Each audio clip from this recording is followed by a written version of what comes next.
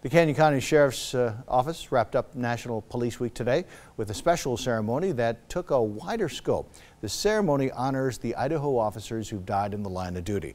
The Sheriff's Office wanted to recognize more than just the local men and women who've given their all. When you see the news clips or stories in the newspaper or social media after an officer or officers were wounded or killed in the line of duty, the families may not be heard from or even recognized. But it is they too who will carry the sacrifice of the brave officer for the rest of their lives.